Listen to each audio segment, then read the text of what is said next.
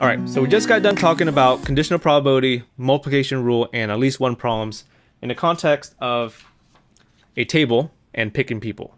So now let's talk about those three same concepts with rolling a die. Part A, if a 20-sided die is rolled, what's the probability of getting a number bigger than 8 or a multiple of 6? When I roll this dice, what are all the numbers I can get? I can get a 1, 2, 3, 4, all the way up to 20, because it's a 20-sided die.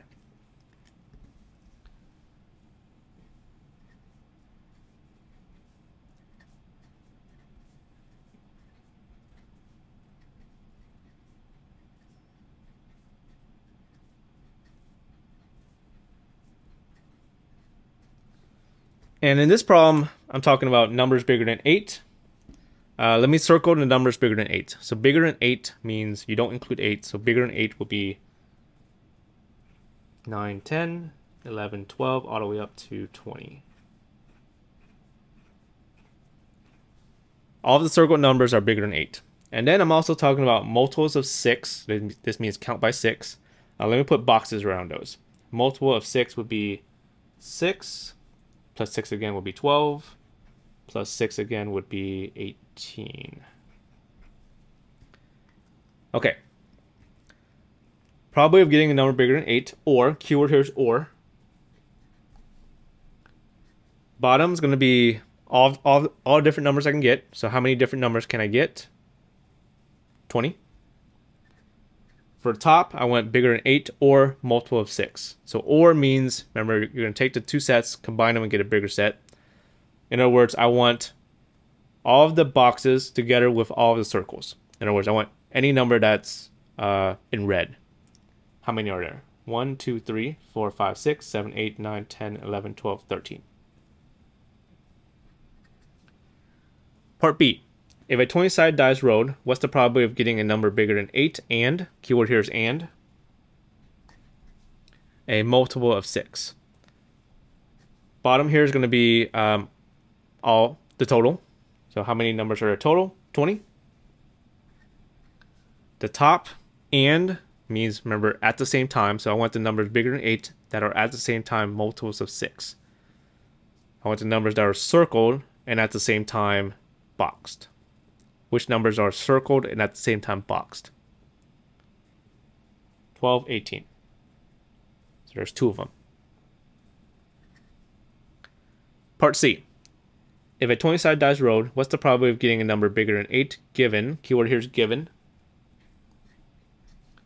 that the number is a multiple of 6? So the word given tells me that this is a conditional probability.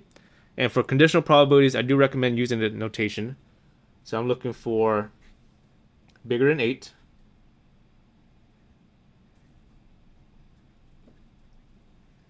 given multiple of 6.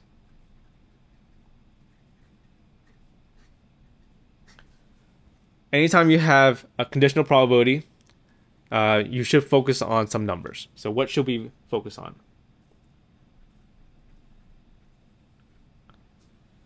You should focus on the given part, which is the second part, multiples of 6. For the top and the bottom. So focusing on just the multiples of 6, which are the boxes, how many are there total? 3. Okay, so that's the total for the bottom. And then still just focusing on multiples of 6,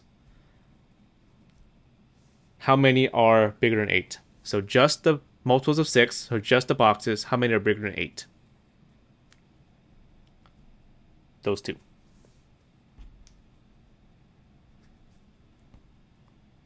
Part D. If a 20-sided die is rolled, what's the probability of getting a multiple of 6 given? Once again, I see the word given. This is going to be conditional probability, given that the number is bigger than 8. So in symbols, I'm looking for multiple of 6 given bigger than 8.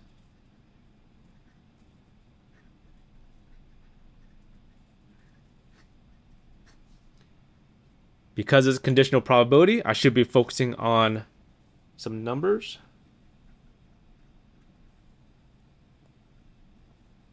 What should I focus on? You should be focusing on the given part, which is the second part, the numbers that are bigger than 8.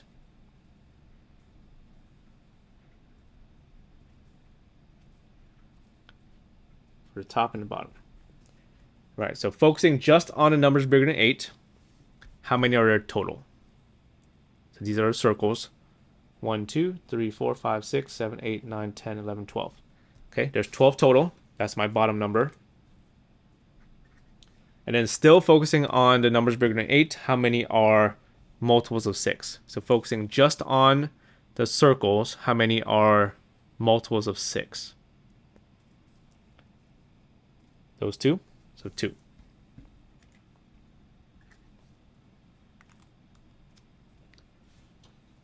Part E. If 2 20-sided dice are rolled, what's the probability that both are bigger than 8? So we're talking about 2 now. I should have 2 fractions. And both of these I want bigger than 8.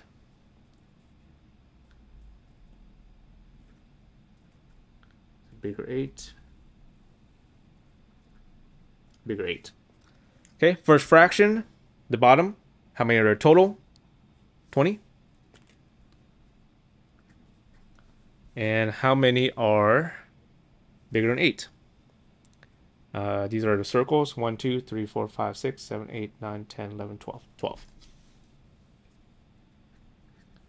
For the second fraction, this is where dice differ from the people and the table. Right? For the table example, when we're picking people, when I pick the first person, I'm not picking that same person again for the second slot. And that's why we have to reduce by 1. For dice, though, when I roll a dice, for the second time I roll a dice, I can still get all 20 numbers again, right? Any of the 20 numbers. So for when you roll dice multiple times, you don't reduce. Okay, so that means that for the second dice, I should have the full 20. And for the top, bigger than 8, because no matter what I picked for the first slot, when I roll a dice, it just resets itself, and you have the full count for the second slot. So for the second slot, bigger than 8, I should still have the full 12. Okay, and that's the key difference between dice and the table example where we're picking people. Part F, if 2 20-sided dice are rolled, what's the probability that the first row is bigger than 8 and the second row is a multiple of 6?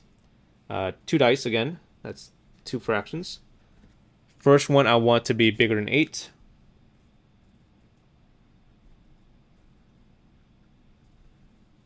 Second one, multiple of 6. First fraction, the bottom is going to be everything. So the total, how many numbers are there total? There's 20. How many are bigger than 8? Bigger than 8 are the circles. I think we counted already. That was 12. Yeah, 12. And then again, for dice, you don't reduce. So the second fraction will be, the bottom will be the full 20. Multiples of 6. These are my boxes. 3. And I don't have to think about reducing at all, so it's the full 3. Part G. If 2 20-sided dice are rolled, what's the probability that at least one number is a multiple of 6? Okay, keyword here is at least 1. Okay, so we're looking for at least 1 multiple of 6. And the way we do at least 1 is 1 minus the probability none. So none multiple of 6.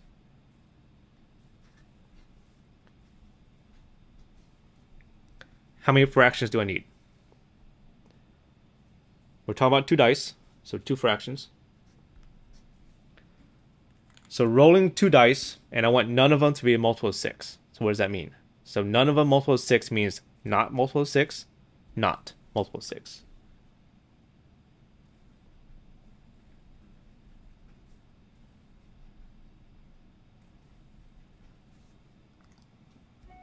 So once again, even though we're looking for multiple of 6, because we're doing it using complements, the fraction should be not. not multiple of 6, not multiple of 6. First fraction, the bottom is going to be the total, which is 20. Second fraction, since dice you don't reduce, it's going to still be 20. Up top, how many are not multiple of 6? So these are the boxes. So how many are not boxes?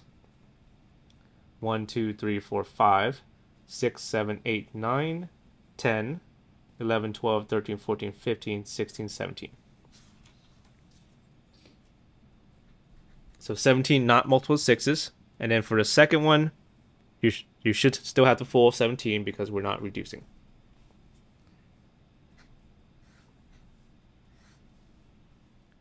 Now let's talk about cards. Part A. If a card is selected from a standard deck of cards, what's the probability of getting a face card or a heart? Keyword I see here is the word or.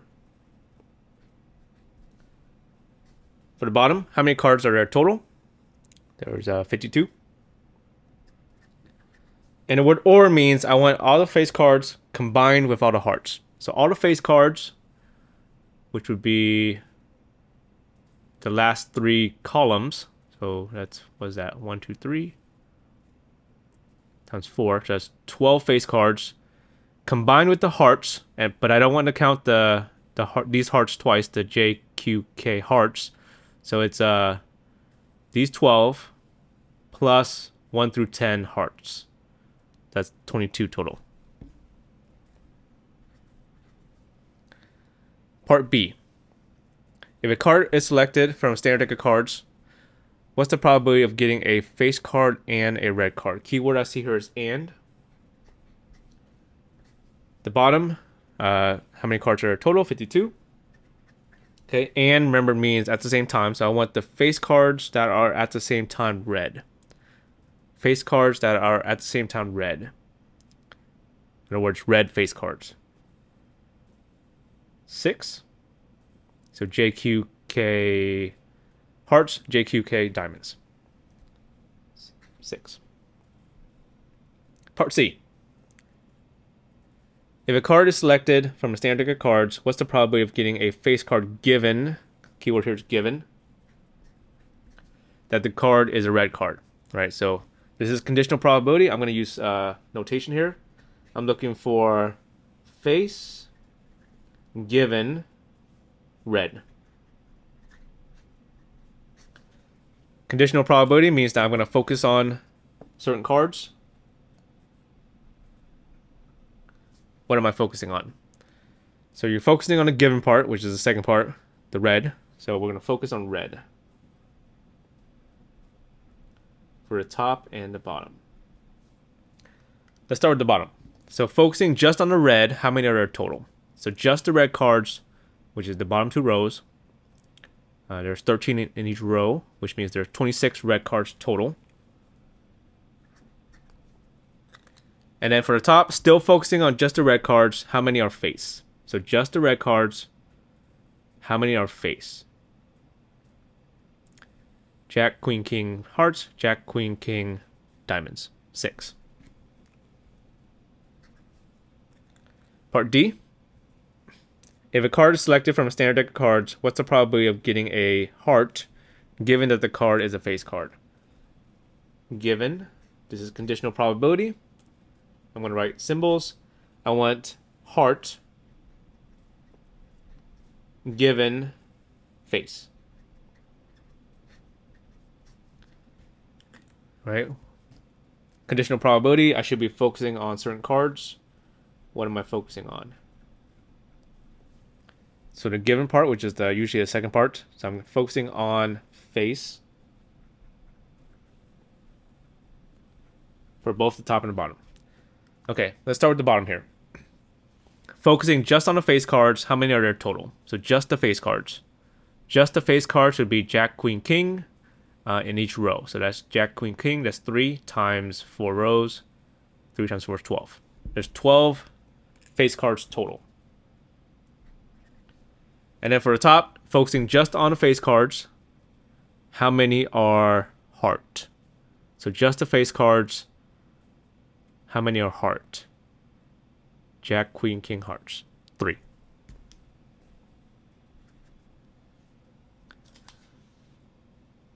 Part E. If 3 cards are selected from a standard deck of cards, what's the probability that the first card is a king of clubs, the second card is a club, the third card is a black card? Okay, so 3 cards, 3 fractions. And let me write the first card I want to be king clubs. So I'll write K club. Second club. Third black card. All right, so let's start with the first fraction. First fraction, bottom's going to be the total. And then how many are king clubs? First row here is clubs, king. That's it, just 1.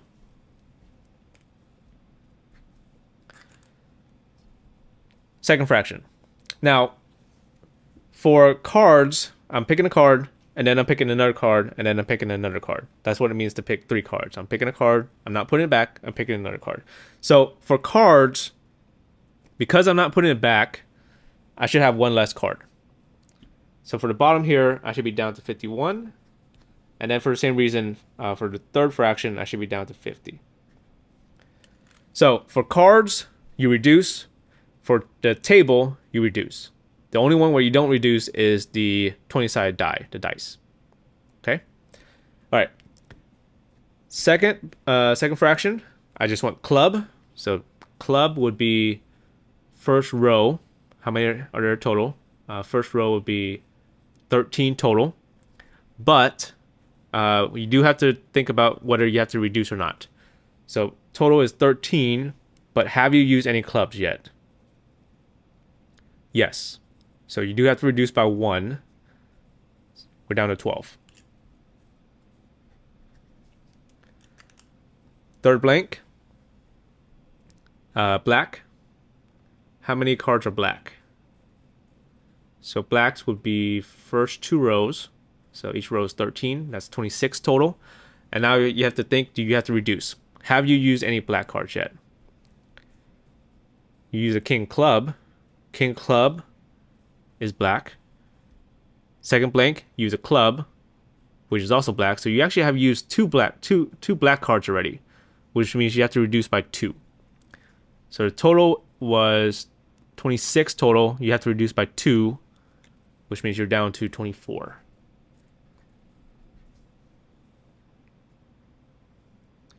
Part F. If 3 cards are selected from a standard deck of cards, what's the probability that the first card is a red face card, second card is a black card, third card is a red card? Okay, 3 cards. First one, I want to be red face card, so red face. Second card, black. And third card, red card. Okay, first fraction, the bottom, total. How many cards total? 52. And then cards, you reduce. So we're down to 51 for the second fraction, and then 50 for the third fraction. First fraction, for the top, how many red face cards? Red face, Jack, Queen, King hearts, Jack, Queen, King diamonds. 6 red face cards. Second blank, black cards. Black cards would be top 2 rows. Top 2 rows would be 26 total. Do you have to reduce? Have you used any black cards yet? No, right? First card was red. So we haven't used any black cards yet. So we have the full 26.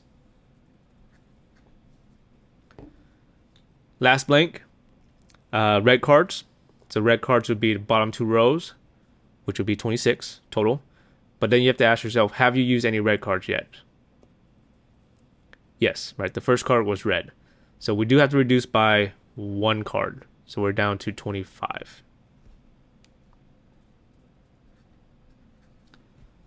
So make sure you understand why in part E, we reduced by 2.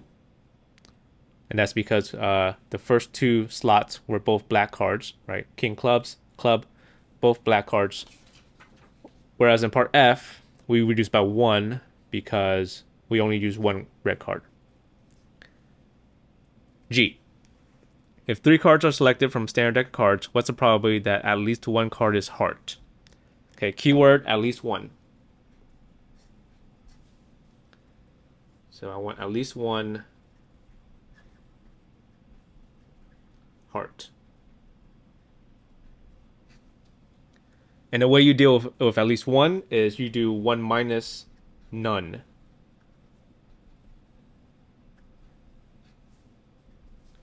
All right, so it's going to be 1 minus, and then decide how many fractions you need. We're talking about 3 cards, so 3 fractions. And then for each of these 3 fractions, what does it mean for none of them to be heart? So none of them heart means not heart, not heart, not heart.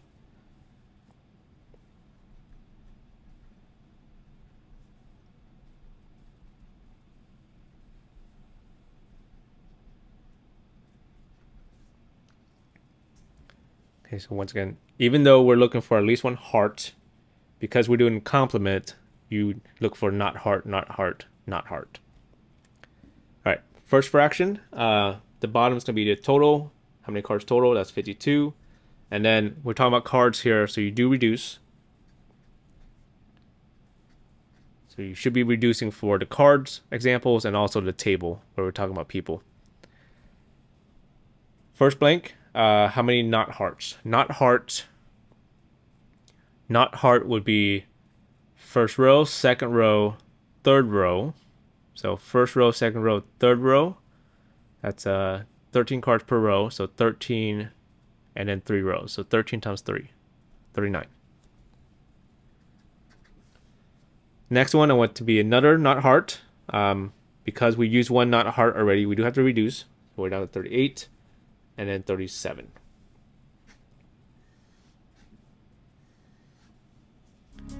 And that's it for today's lecture. Have a great day. Talk to you guys later.